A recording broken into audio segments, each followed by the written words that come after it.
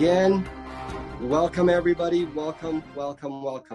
Good morning, good evening, good afternoon, wherever you are in the world, because I know in Hawaii it's afternoon. I know in Canada, where I'm at, it's evening. And I know we have people from Europe and the Middle East that are going to be watching this too as well. So again, thank you for joining us for Beyond Kicking and Punching with Sifu Dacasco. I'm his co-host, Sunny Pabuaya from Canada. Again, I'm here to interview actually Sifu Al today because people were wondering how was he doing. And instead of me answering those questions from all these emails and text message and phone calls I've been getting, because he just came out of a major back surgery. So it's been about a month now, right, Sifu? Yeah, pretty close to me, a month and a half. Okay, so now we're going to actually ask a few questions. But first of all, let me introduce you to the man. So Sifu Dacasco, hello. Hey, I'm glad to be back on and enjoying the weather here in Hawaii, as well as I know you guys in Canada are freezing your butts off, which is fine with me because we have a lot of Canadian ducks that fly here during the winter months anyway. But hey, I'm glad to be back on, and I know there's a lot of questions people have been asking me, and rather than just get on it on an individual basis, it's best that I just mass speak to it because it's a lot easier.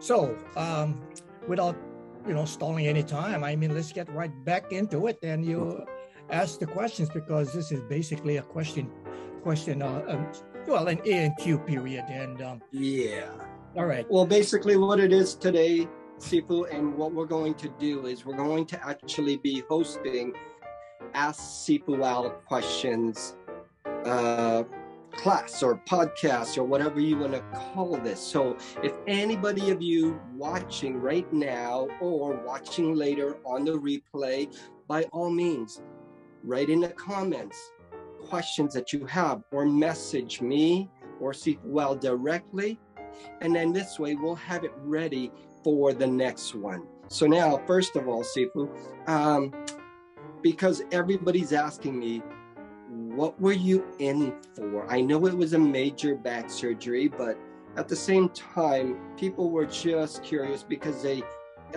care about you and they want to make sure that you are getting better and that you're on the mends. And then pretty soon you'll be back up and at it, teaching everybody what you do best.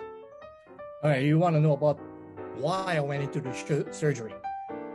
Yes. Okay. Well, that's an old injury that I got in 1979 back in Hamburg, Germany. I actually had a boxing coach that was my assistant, and we were actually teaching class. And after class, he's a good masseur. As well as a boxing coach, he does a good masseuring job. So what he did was he just went back and, massaged my back and everything else this week, because after working out, you feel kind of tight.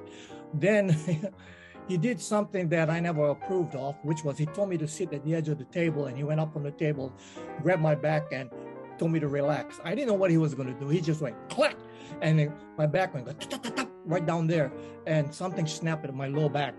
He asked me, "Is everything okay?" Naturally, I was in pain. I said, "Yeah, I'm fine." Okay, because I didn't want him to hurt me anymore. Yeah. Yeah. But from that point on, what happened was just that I've never been the same. Yes. Because what had happened was that he had fractured and it caused a slip disc on my L4 and L5 and my tailbone area. So I suffered through that for all the years, and about 20 years later, let's say this was in 1979, but when I was back in Portland, Oregon in the 1980s, I did everything. I went through acupuncture, acupressure, electric shock, you name the whole thing, and it never worked. And my doctor had told me that, you're going to have surgery. But yes. At that particular time, surgery, I don't think it was really that good, because the laser surgery wasn't as it is now. Mm-hmm. Yes. So going forward, about a year ago, I was really having some really excruciating pain. It limited my kicking techniques, my moving techniques, and things this way. So my doctor said, well, it's time now to get the surgery. So they operated on my L3, and then that was last year. And then 1 year later, which was October 5th, this year, then I went in and, yes. Came out and actually stayed in the hospital for three and a half weeks. I actually hated the hospital then because although everything was good, I came up fine.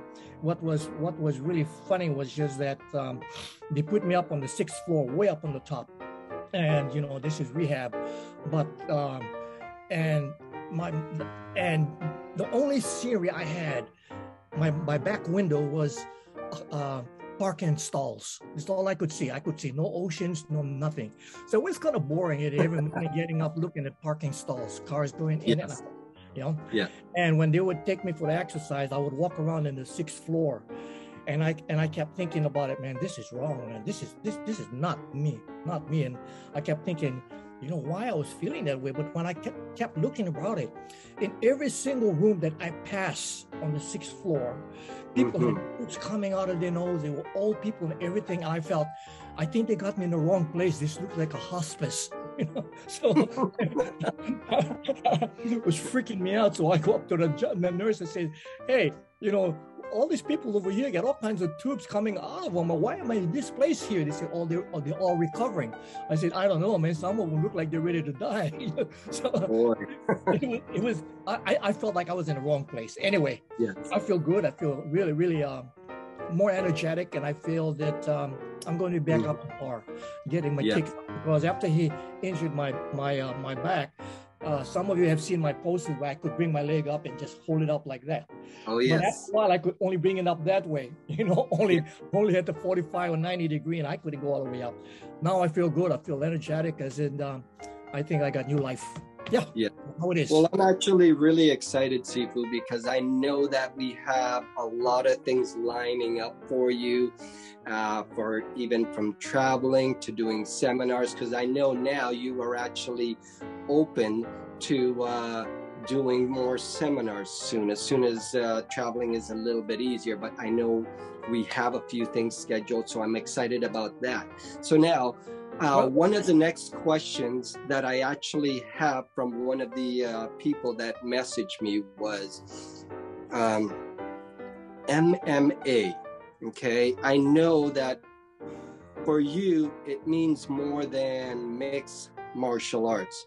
But at the same time, when did MMA really originated? Did it originate when they said UFC and MMA and all that? So I want to hear it straight from the source, sir. So what is your take on MMA and the meaning of MMA?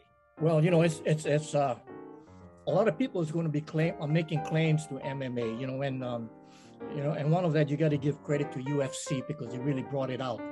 Yes. But there's a big difference between UFC and MMA. UFC is a business entity that promotes MMA and using that as their spear, so to speak. MMA, naturally, a lot of you know that this means mixed martial arts.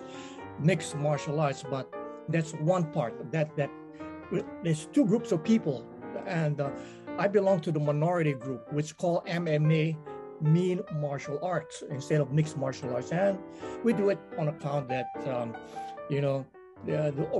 as far as I'm concerned now, this is just my perspective. The first original MMA or mixed martial arts actually came from Hawaii. I mean, people can lay claim that it came from all over the place, but you have to realize that a lot of the people that were post World War II, studied in Japan or in Asia and brought back all kinds of martial arts, and the landing point was here in Hawaii, and it became really, really mixed. You have the Eskrima, Filipino fighting arts, the judo, jiu-jitsu, you had Aikido, you have karate and taekwondo. I mean, they come here, they mix, and then they go back to the mainland and, go all over the place, But yes. I know that when we talk about mixed martial arts, a lot of people right now refer to that as being the the sport version. And by the way, you know, it's when people ask about, you know, what is the most popular martial arts in the world, you'd have to say MMA, you know, for now, yeah? Yes. Because the trend going on. But anyway, we go back to that today. When you talk about MMA, when it started, some people say that it started November 12, 1993, but you could go back 10 years earlier, where some people say, well, it started in, you know, in Philadelphia, you know, there. But, you know, we'd have to say that it started in the early 1980s, maybe late 1970s, where they used to have mixed martial arts here in Hawaii, but it never was called mixed martial arts. It was called open style competition. Yeah. So that means you would have wrestlers, boxers, and jiu-jitsu people, and everybody come inside, and the rules wasn't really there. Because if you take a look right now, even to this day, there is no official governing body that has one standard rule for MMA. I mean, you've got guys that do their mixed martial arts in a cage, and some of them in a square and things this way. So they set up different types of rules, and it's pretty much according to the country and to the state, because sometimes state comes inside and regulate that with the boxing commission.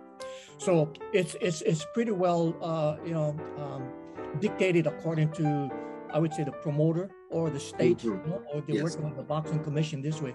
There's no standard, but it can go anywhere between 31 to 36 rules that they have inside.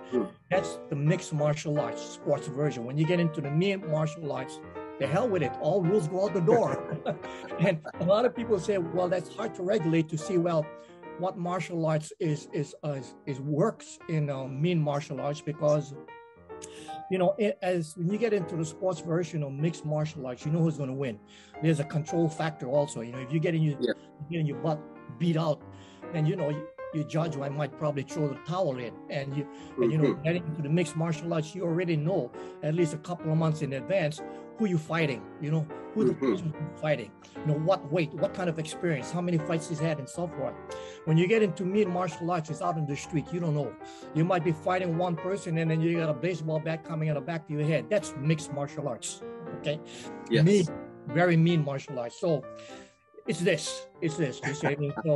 So when people say, well, which is better, mean martial law, mixed martial arts, it's totally different. You know, one is a war game and the other one is war. Yeah. Yes. Okay. No, that's terrific. And I guess with your experience, I mean, you've got a lot of experience under your belt, and you've seen a lot of different forms of martial arts. One of the other questions that comes up many times over is, which one would you consider, or would be one of the better ones, I guess? Is it judo? Is it karate? Is it kung fu? Is it taekwondo? Is it kung fu? I mean, everybody has their say. I would like to hear it from you, what your opinion is on that, sir. You know, they're all good. You know, every martial art's good. You know, Professor Amparado, the founder of Kaju Kembu, said that the man that masters his own art is a very hard man to beat. You know, I believe in that because it also comes with a set of mind. The most dangerous weapon you have is the 6 inches between temple to temple. So it's a mindset. Well, you know, people ask me that all the time. Who would you have, you know, covering your back if you had to, you know, defend yourself? And I would just kind of laugh and think, you know, if I had a choice on people, I would want a person, who probably spent a whole many years in prison and just got out, because they learn martial arts in prison, but not the kind of martial arts that we call the traditional. In the prison system, it's only the art of survival. Who's going to be walking out alive? So then if I have a traditional martial artist who's thinking about Bushido and thinking about good and bad and everything, you know, that would be my second choice. But if a guy just came out of prison and he's really mean ass, you know, he don't give a damn about whether he dies or not, this is the person I'm going to take, because he has nothing to lose. He's going to give it all. You see, and he may not know, he may not be the best kicker or puncher and everything, but don't let him get his hands on you, because you're going to be turned into a hamburger. You know, because I've seen so many of this. You know, I've worked with some people in the prison systems and everything, and I've witnessed these guys. They don't know martial arts, and they don't care about it, because all they think is how they can make a spike out of a toothbrush, or how to make something they can stab out of anything they find, or how they use the fish. And you know that everything that when happens in the prison system is ambush attack. It's not you face that facial, it's all ambush attack. So these guys are real master of ambush attack, and that's the way it is out on the street. I would like to have him right by me, about 2-3 feet away from me, you know, and helping me out and just jump in, because I tell you, the opponent that I'm facing with is never going to know who's going to hit him and how it's going to be. You see what I mean? It's just mindset, total mindset. Now, if you have a martial artist, you know, who's got total experience, but got that criminal mentality of total survival, like a pit bull, that would be a damn good combination. Wow. Yeah, I can actually picture that, sir. I mean, that's pretty crazy. Next question I had for you, sir, is that, you know, you've been in the martial arts for many years. I mean, you've done the training, you've done competition, you've done a lot of things. You've taught many people from beginners to advanced, you know, and what I've always loved about you is that you are considered still and will always be the professional maximizer. And what I wanted to ask you personally was, you know, do you have a favorite memory or match that you had with, like, say, like even like with Superfoot Bill Wallace or Joe Lou? I know, you know, you've come up with against a lot of these guys, Chuck Norris, Joe Louis, all these people, you know. Do you have a favorite memory of either whether you fought or trained with them? You know, give us a story that nobody really knows about, and I'm sure a lot of listeners would love to hear an actual story from the source, you could say, rather than hearsay. Well, I've had a lot of good memories, especially with Bill Wallace, Joe Louis, Chuck Norris, Benny Ukadis, and some of the greatest. Yeah. Yes. But one of my most memorable fights was in Chicago. Out of this person, and I can't even remember his name, because that fight was so memorable to me, because he hit me in an area that I didn't expect him to get hit by. Okay, and he did it with the technique that I always do on people, and I never thought that this guy has been watching my what do you call camera, Super 8s, and studying me all this time, studying out this me. And he told me after we fought, it's just that when I fought him in Chicago, you know, I went inside to do a spinning back fist and turning side kick, but he wasn't there. He was on the ground kicking me right in the groin. And it folded me over. And I said, son of a gun, what happened here? You know, and he looked at me and he smiled. You see, okay. The fight went on and I beat him. You know, after he said, you know, I've been watching you and I got you on film. So I figured you would come up with a spinning back fist and then a spinning hook kick. And I just did exactly what you do to everybody else. As you drop, I said, man, hey, right on.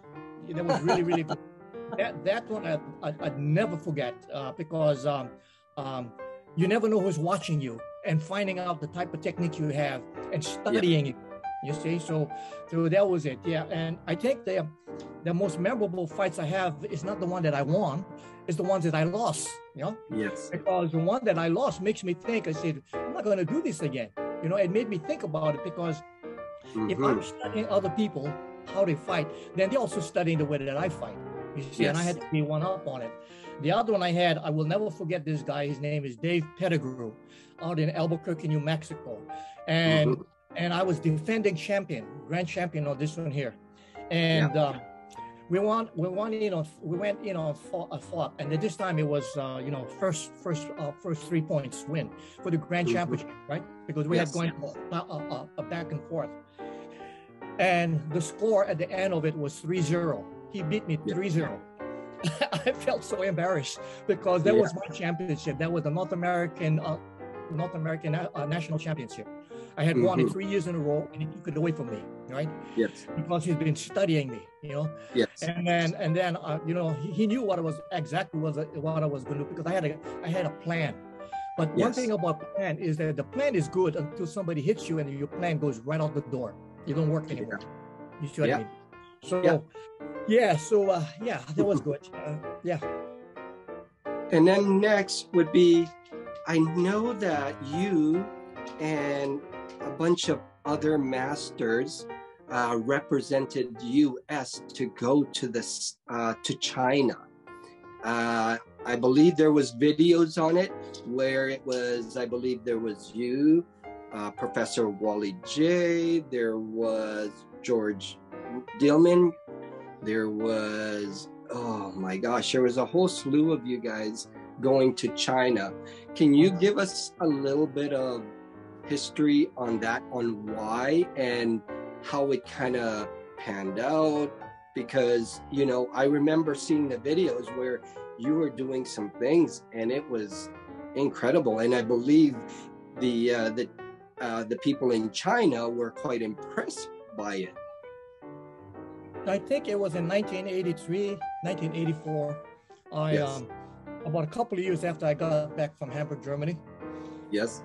And I was invited by Wally J, and he wanted me to be the co-team captain, because he was the captain of the team.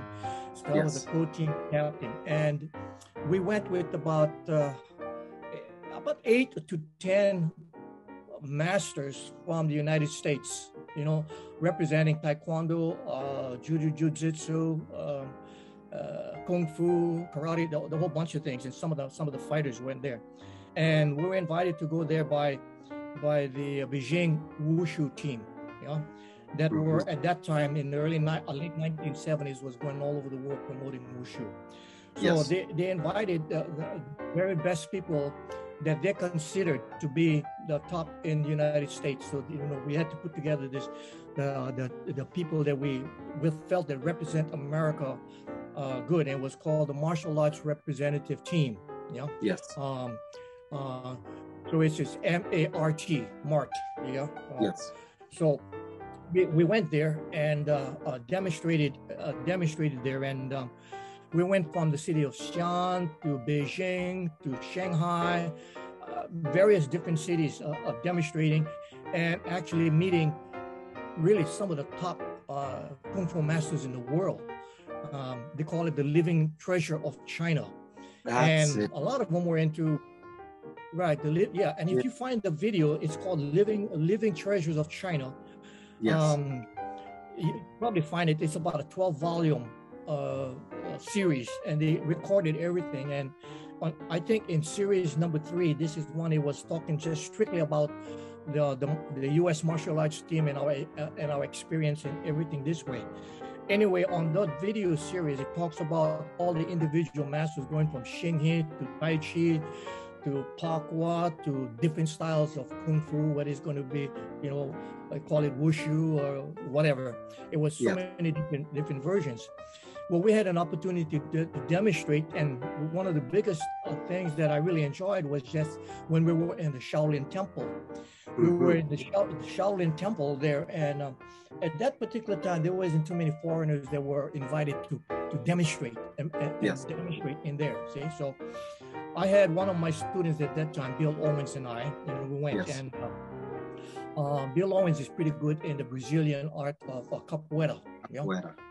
And I was just a beginner. I mean, I knew the basic movements and things this way. So they asked us to show what is the American version of fighting.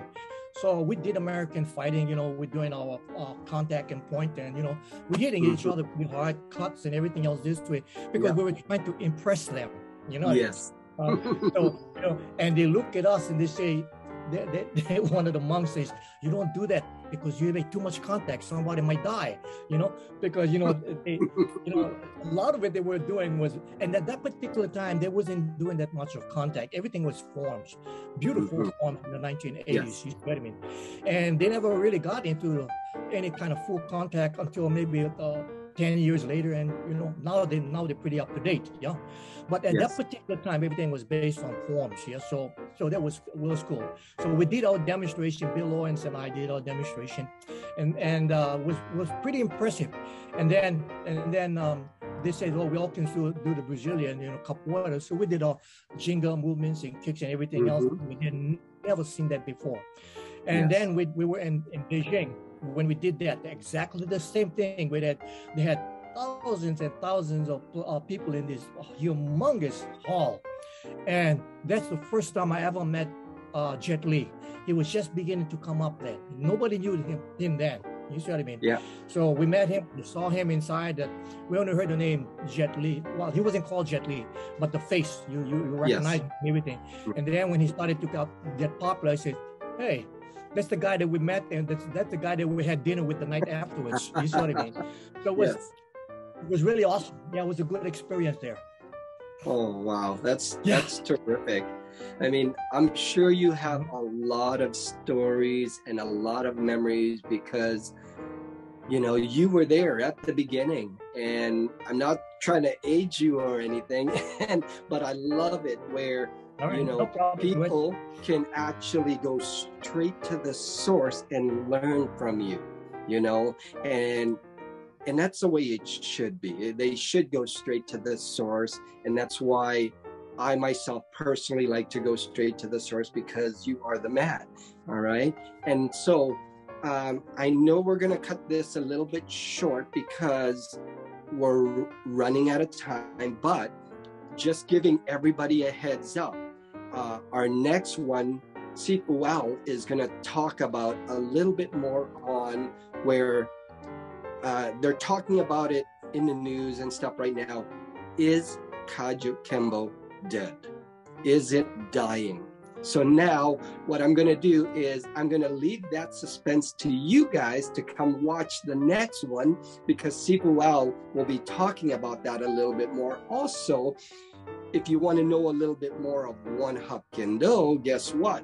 We're going to be asking him about when, why, how did he start One Hop Kendo? Okay, so again, if you guys have questions or any comments, write them down below. Don't forget, if this is your YouTube that you're watching on YouTube, make sure you subscribe, let people know. You can also check out Sifu Al's videos. It's on dacascosmartialarts.com. Otherwise, Sifu Al, thank you very much. Like I said, I don't want to take up too much time right now on you because you're still recovering and you're still strategizing all the things that are coming up. And so I thank you for taking part of this. So unless you have any other thing you want to comment on or say? Really quickly, if some of you haven't seen this book, there it is, Legacy. You can pick it up, and it's on Amazon.com. Yes. And then also, just to let you know that comes April in Salt Lake City, I'll be doing a seminar, but there's going to be a lot of seminars coming in before then. Yeah. Yes. Anyway, thank you guys for joining in. Corinne, Nikki, Christian, Wolf, and Joel. There's a lot of you out there. Thank you for joining in. I'm sure you got a lot of questions, and really don't hesitate to ask. Yeah, because if you don't ask, what happens is that you go home with the questions, and I go to bed with the answers. So let it go. All right, guys. Take care of yourself. Enjoying the weather, where the weather is at. Whether it's warm in Hawaii or cold and freezing your butt off in Canada, still enjoy it. There's a reason for it. All right. Yes, God sir. bless. All right. Bye bye. Take care. Mahalo.